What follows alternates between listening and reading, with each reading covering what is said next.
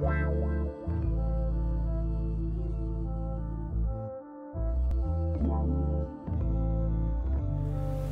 everyone, hope you're doing well. Today I'm going to talk about a book and a documentary which is about brain, and I found it really interesting, so I decided to talk about it. The book and the documentary are both provided by the same person, David Eagleman, which is a neuroscientist. I can say that both book and the documentary have the same content, but the book has more details which complements the documentary, but I personally liked the documentary more than the book. So the documentary has 6 episodes and the book has 6 chapters, and in each chapter David Eagleman comes up with a very fundamental question about our existence. For example, in the first chapter he asks a very interesting question: who am I? Then he talks about the importance of first 2 years of our lives and how our brain gets formed in those years. There is a scenario about an orphanage in Romania in which all of the children were in the same condition. They had to wear the same clothes, they had to be in their cradles all day, they were eating the same food, they were getting the same haircut, and they didn't get so much love from anyone because they didn't have parents, and the nurses who were taking care of them didn't have time to spend for each of them. So they didn't have the opportunity to interact with one another, to experience different things, to touch things, to experience emotions, and because of that they didn't learn the necessary skills that we need for the rest of our lives, and they were suffering from mental disorders till the end of their lives. So the childhood is very important from the viewpoint of neuroscience, especially the first 2 years. Then he talks about the rest of our lives and how our brains change during our lifetime. He has many different examples that is very interesting, so I recommend you to go and watch it. I don't want to spoil it. In the second chapter, he asks another interesting question: what is the reality?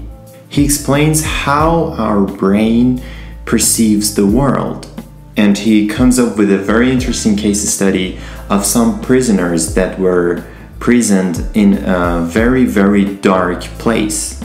They were in total darkness for a few days, and at some point their brains started to generate some kind of reality. They started to see some kind of random pictures and hallucinations, although they were in total darkness. Then he talks about time and how we relatively experience time based on our mental and physical condition. In the third chapter, the question is, who is in control? Apparently, neuroscientists believe that our brain is on autopilot mode most of the time. This means when we're drinking, when we're eating, when we're walking, when we're driving, we do not really think how to do things. We just do it unconsciously and automatically.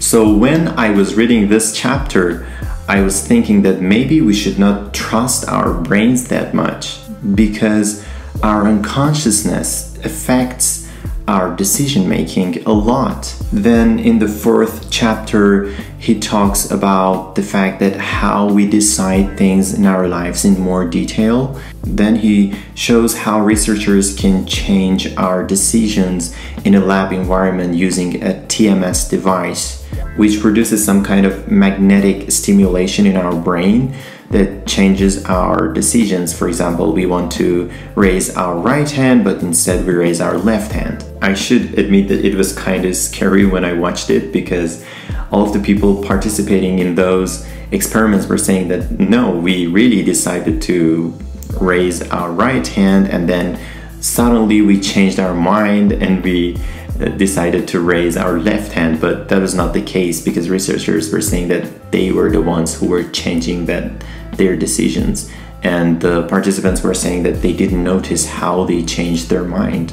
In the fifth chapter, he shows how much we need to be in touch with one another, how much we need to interact and communicate. And he talks about rejection and the effects of rejection on our minds. Apparently, when we're experiencing rejection, the same part in our brain gets activated that when we're experiencing pain gets activated.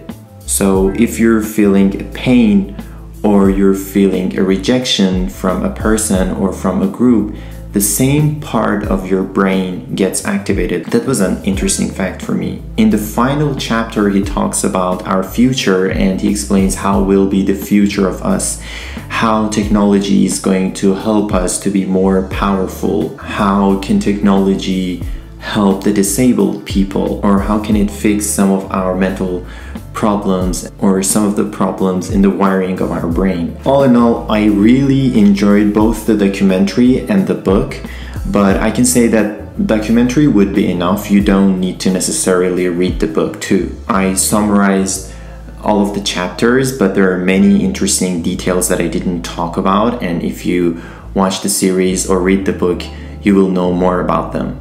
Hope you've enjoyed this video. Take care.